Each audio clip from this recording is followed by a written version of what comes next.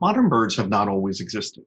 There were no birds at all prior to the Mesozoic era, the age of dinosaurs, and birds evolved from dinosaurs by the middle of that era.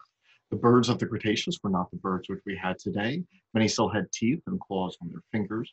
When the dinosaurs became extinct, the great family tree of modern birds had just begun to divide into different branches, like its early branch, which would lead to birds like ostriches and rheas alive today, the chicken and duck branch, um, which would be the next most basal group, a number of aquatic bird lineages, um, and then partway through the last 65 million years, which is the Cenozoic era, the age of mammals, quote.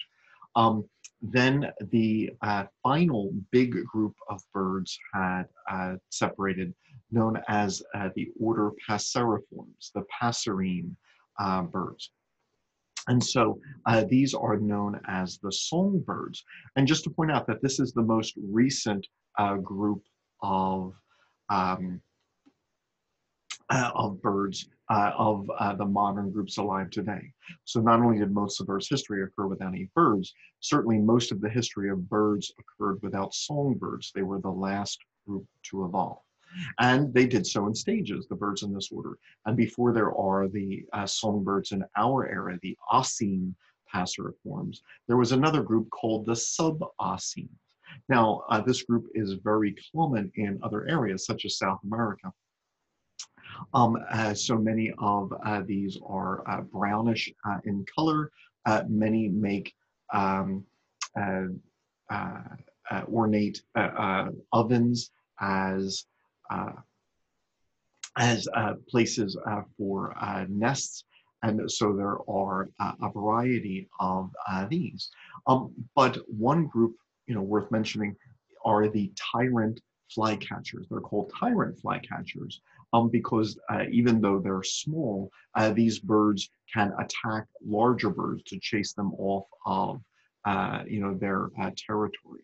And there are a variety of these in, for example, South America.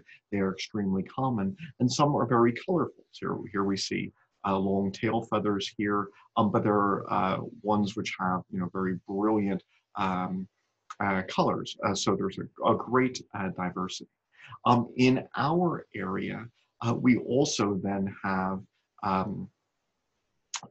tyrant flycatchers. So for example, the kingbird, it can often be observed chasing after larger birds, even birds like herons and eagles, which are many times its size, to harass them out of its territory. So the name tyrant flycatcher certainly is applicable to these birds. While many of the ones in South America are quite colorful and brightly colored, the ones in our area have a drabber color. So here is a flycatcher from South America. Here is another one, so notice that they can be brightly colored. But here is the eastern kingbird in our area. So once again, more drab and colored. It's a flycatcher, so depending on insects to survive, and once again, capable of chasing other animals or other birds away. There are other tyrant flycatchers in our area, which are drab in color, such as phoebes and peewees, often a gray color. So in the great order Passeriformes, which has the majority of birds alive today, there's a group known as the sub-Oscines, which include tyrant flycatchers, including some we have here today. Now, the passeriforms, especially the more advanced Oscine passeriforms, they are small, they are often colorful, and they are often quite musical because of a modification of their trachea known as the syrinx. And so when you listen to birds which are not in this group, such as herons or eagles, or ducks. They are not overly musical in their song, but it was the modification of the respiratory system forming a syrinx where the trachea branches. This is what makes this group so musical. Um, and so if we were to then give a survey of the passerine birds in our area, this would be, a long discussion. I want to hit, some highlights and mention some of these groups. But these small songbirds, they are the majority of birds alive today. And so this would include swallows, and we have a number of swallows in our area. The most colorful of which is the barn swallow. These are often seen, on telephone lines and near human habitations. Getting the name barn swallow because of their habit of, nesting in barns. But there are then also swallows as well. There are tree swallows and cliff swallows, which aren't quite as colorful, given that barn swallows have an orange color. Here you can see more white, and then a dark gray or kind of a metallic blue in color.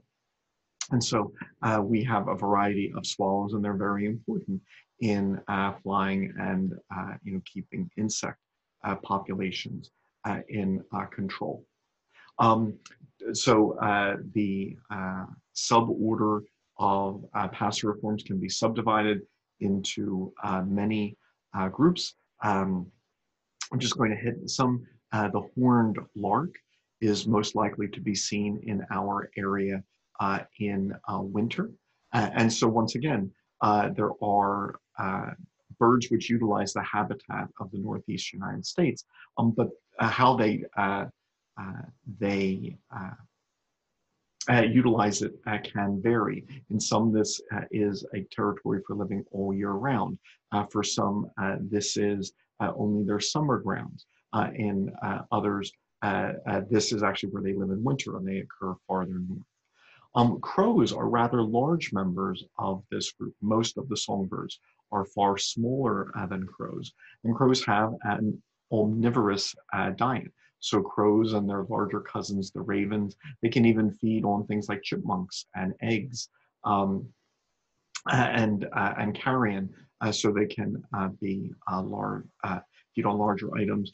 And here you see a large flock of crows during the migration in late autumn here in Orange County. And so, they can travel in large numbers. There are different types of crows. So there is the common crow and the fish crow, both of which occur in our area, which can be distinguished by their song. So even though they visually look alike, they can distinguish between each other by the way that they sound. There are a number of passerine birds which can spend the whole year here, such as chickadees. And so these are small birds feeding on a variety of things, including seeds and other plant material. And so they would be common visitors to bird feeders. And once again, if you had a bird feeder in winter, one could see chickadees throughout the entire winter. As the same would be true of nuthatches, which have kind of a bluish gray color. There are two types of nuthatches. This is the red-breasted nuthatch, which is the lesser nuthatch in our area. I think I might have skipped. So here's a nuthatch. I think, let me just zip back one video.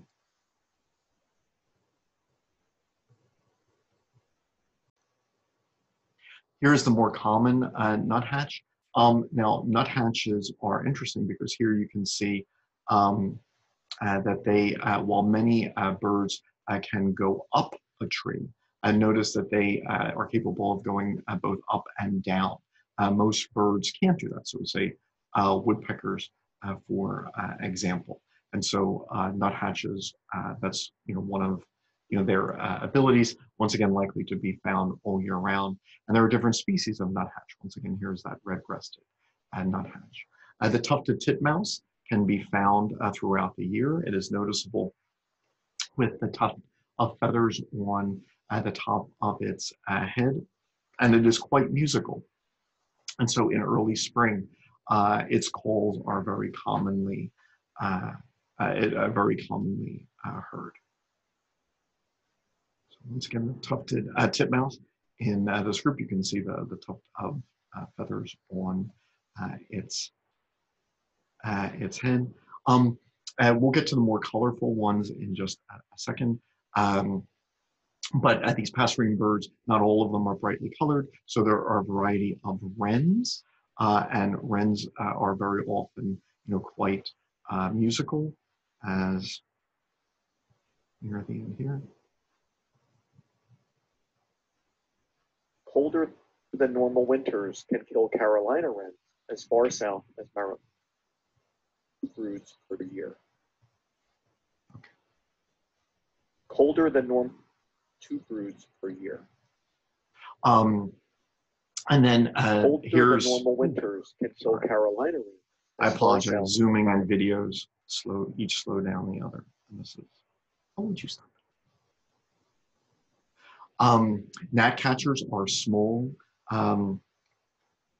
passeriforms, which we can see here. And once again, the great modification of this group, in addition to the smaller size, was the modification of the syrinx. And here is a bird with a brown color to allow it to camouflage, known as the thrasher. But when you listen to its call, it has a quite varied call, and no bird outside the passerine group would be able to have this vocal repertoire.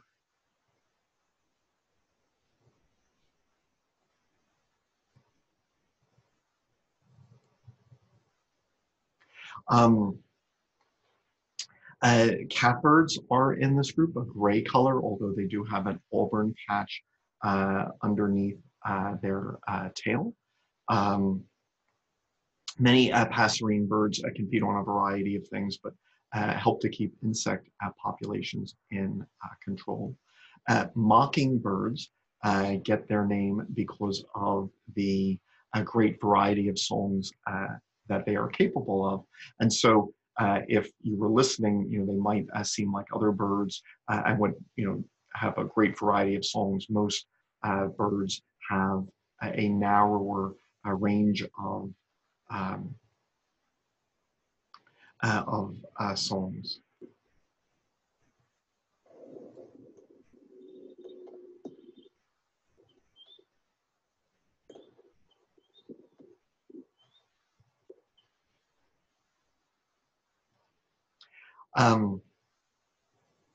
There are a variety of thrushes which live in our area.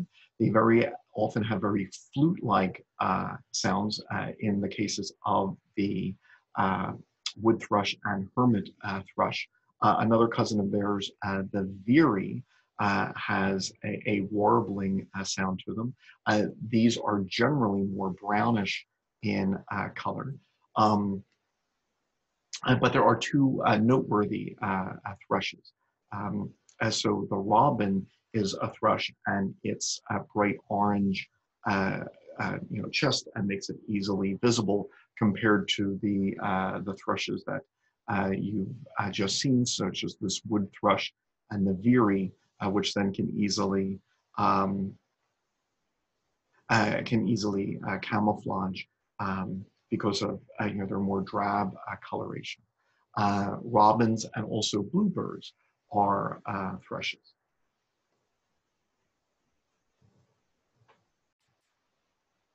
So here you can hear the very flute-like call of thrushes.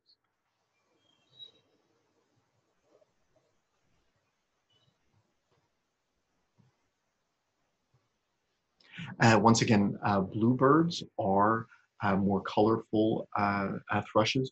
Bluebirds were once much more common in our area, as were warblers. Today, much of their ecological niche has been taken over by things like starlings and the house sparrow. But these were introduced from Europe, so they are invasive species. So the forests of North America were once far more colorful than they are today. While bluebirds can migrate, they can stay in our area throughout the winter, especially as winters become more mild due to climate change. Once again, the robins, which are often a harbinger of early spring as they migrate back in flocks, are easily recognized with their orange chest, and they're often seen in grass where they feed on a number of invertebrates such as earthworms. And so after, say, a rain, when earthworms are closer to the surface, robins do a great deal of feeding.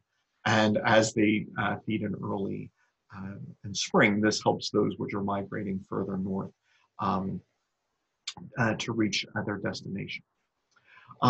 As I just kind of survey a number of the other passerine birds, some are very musical, and this would include a group known as the vireos, um, which are related to the warblers, also very musical. And so with a lot of the videos that I'm quickly going through here, you can hear the birds calling in the background.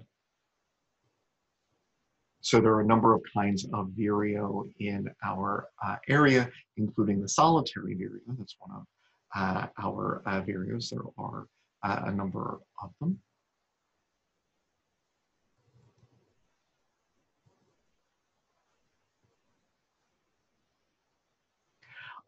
Another group of birds in the passerine order are the blackbirds.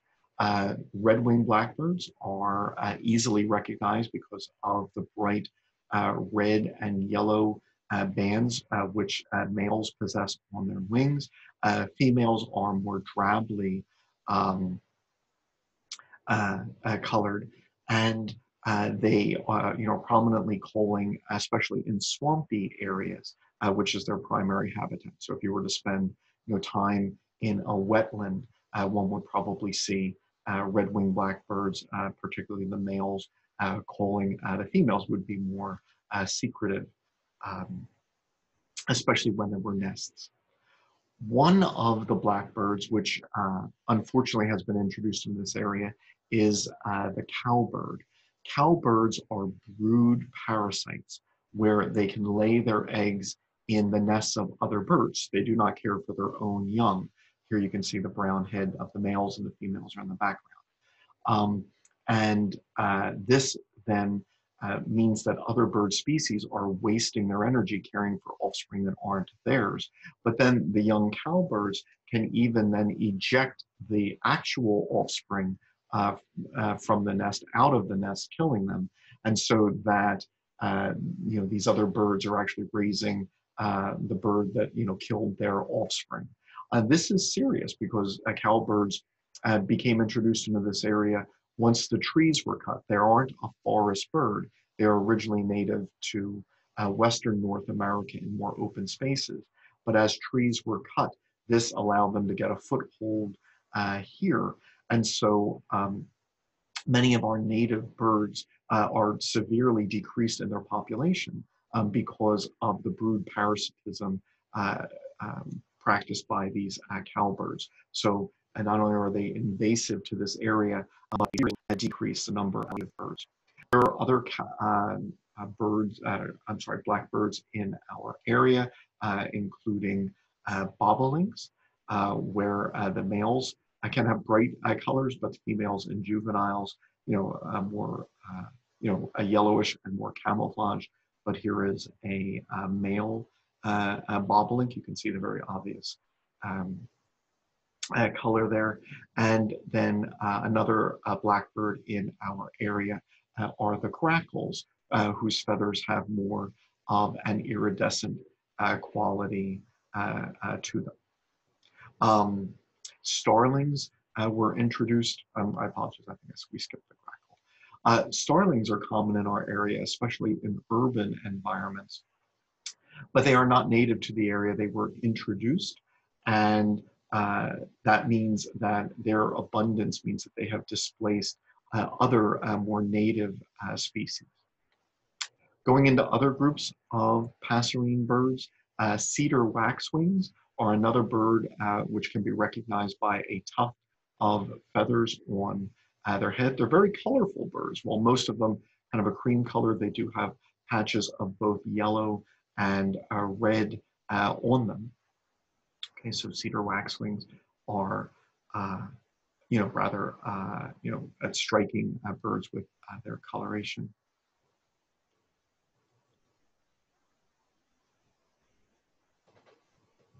Yes, sorry. Baltimore Orioles are common sights, and they are very musical in spring. That we could argue about whether the best name for them is the Baltimore Oriole or the Northern Oriole. Sometimes in science, there is a dispute where there's more than one name in common usage, but we tend to say that the first name was the most appropriate one. Obviously, the fact that Baltimore Oriole is a popular name, even the name of a baseball team, then makes it problematic. But the more appropriate name would probably be the Northern Oriole. But this is so the name Baltimore Oriole is so common. But that has a bright orange color.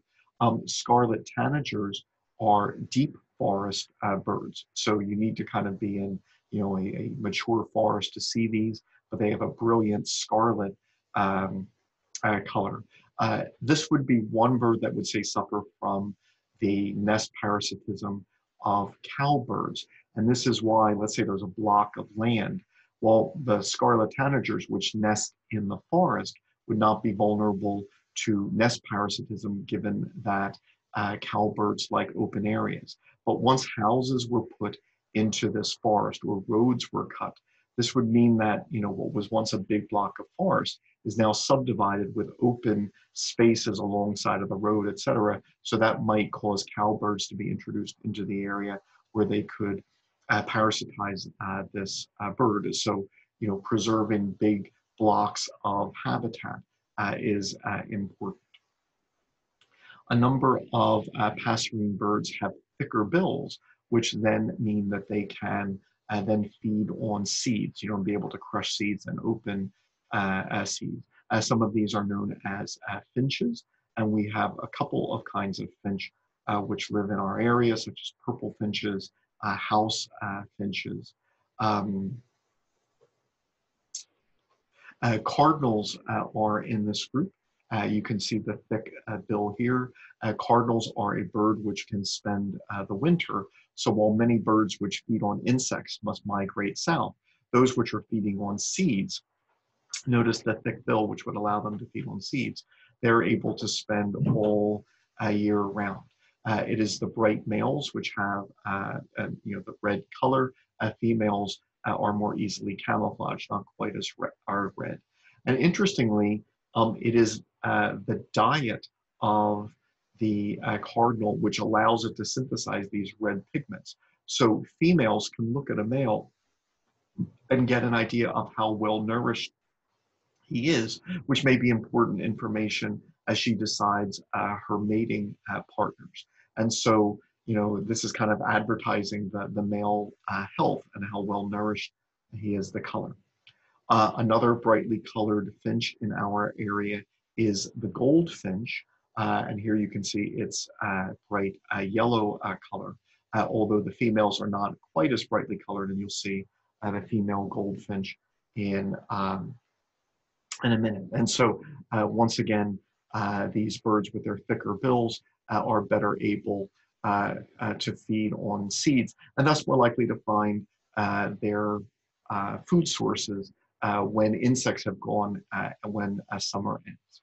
So here in this next section of the video, you'll be able to see the difference between the male and the female in color. So here's the male. and then here's the female. So there are other finches which live in our area, and also in this group are things known as siskins and others. So here we see a pine siskin feeding on seeds.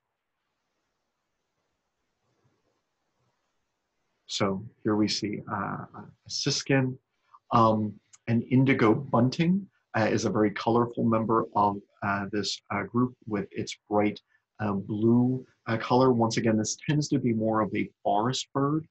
And so one of the things one observes with wildlife is that they are adapted to different habitats and food sources. And so if you were to go to, say, an open field, the birds that you might expect to see would be different than those that you would expect to see in a deep forest, etc. And so indigo buntings, they tend to be more of a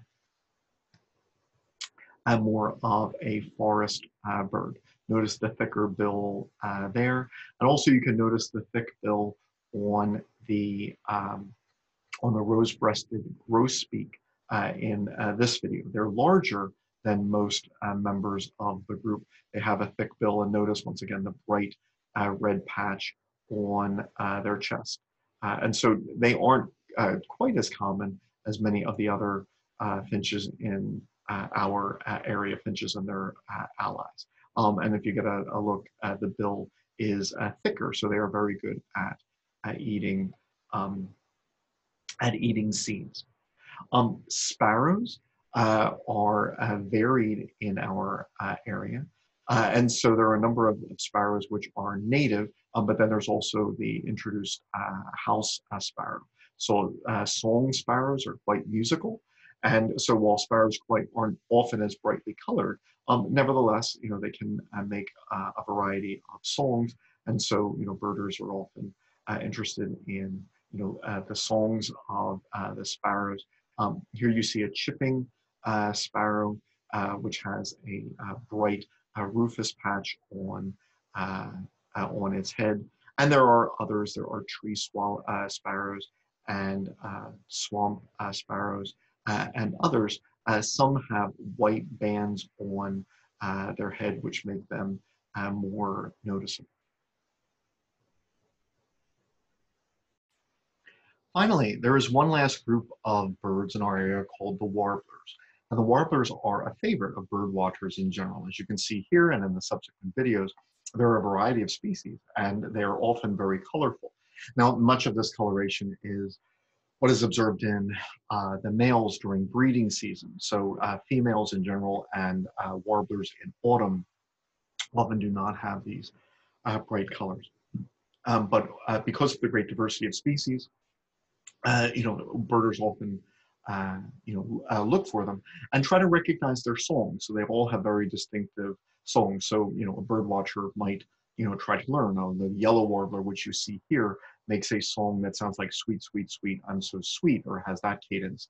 Whereas a yellow throat might make a song that sounds like witchity, witchity, witch.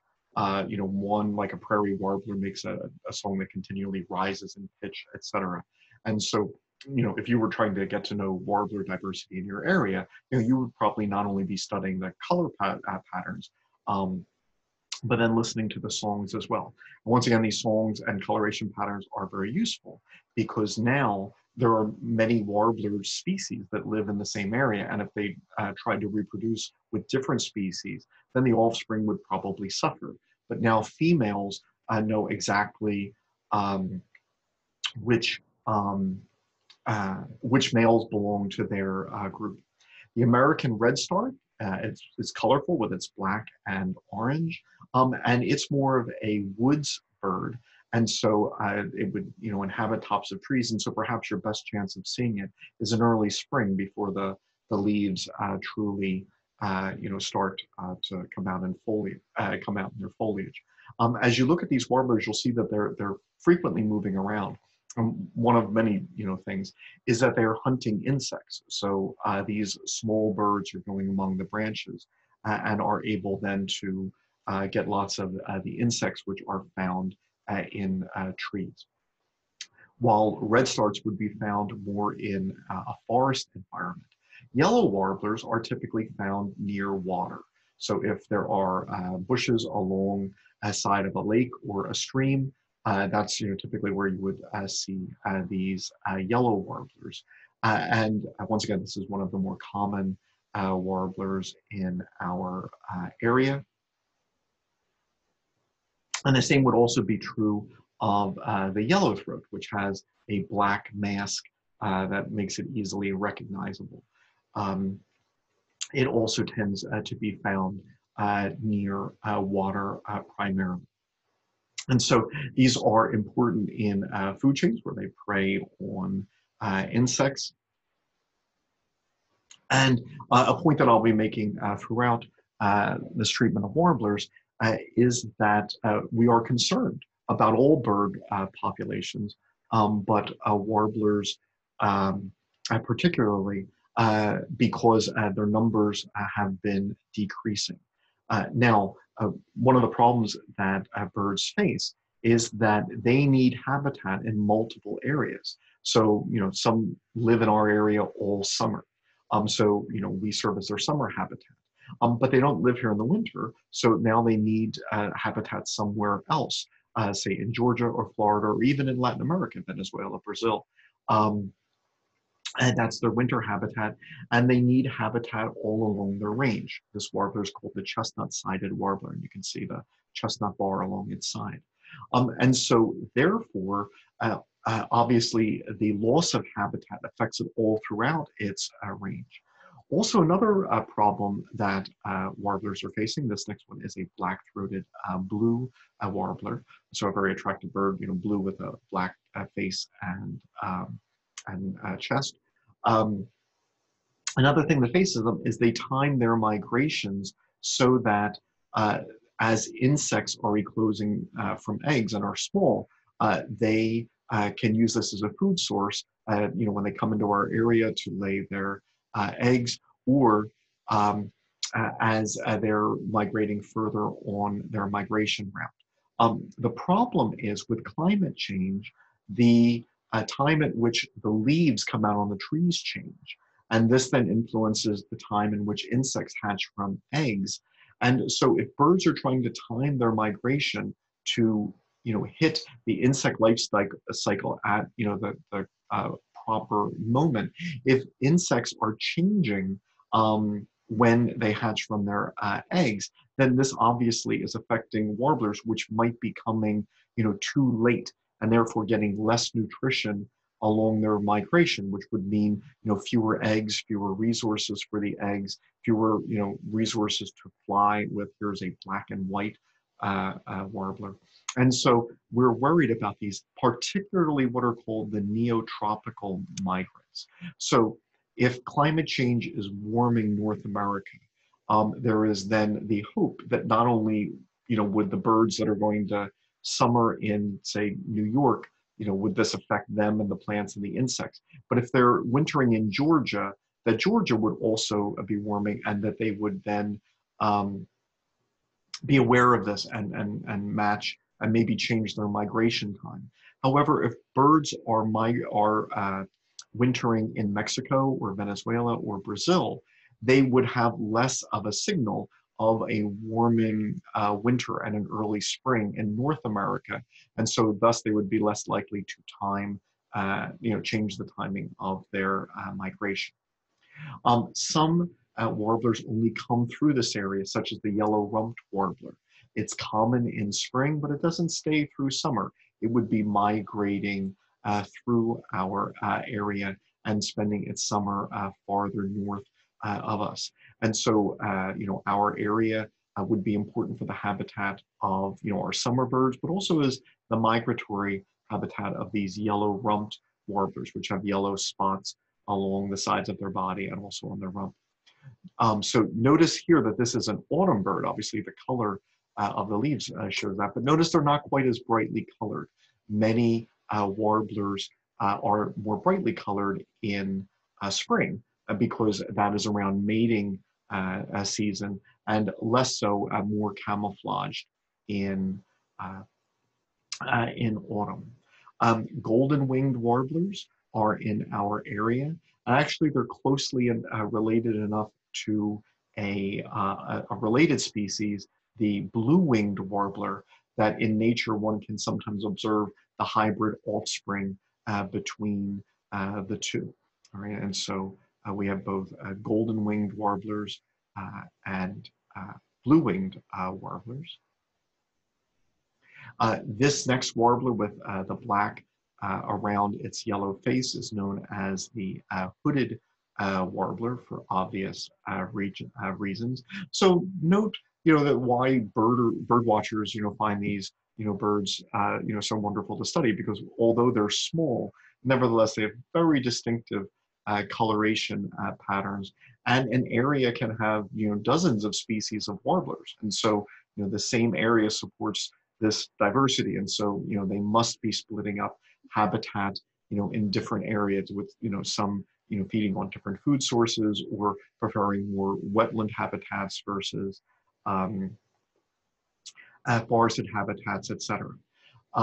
There are some warblers which are not as brightly colored, such as the ovenbird, but ovenbirds make a very distinctive call. And so, sometimes that's a trade-off, that, less visually obvious, but then make a more common call. Their call, sounds like the cadence teacher, teacher, teach. Teacher, teacher, teach. So results in their more frequently heard than seen.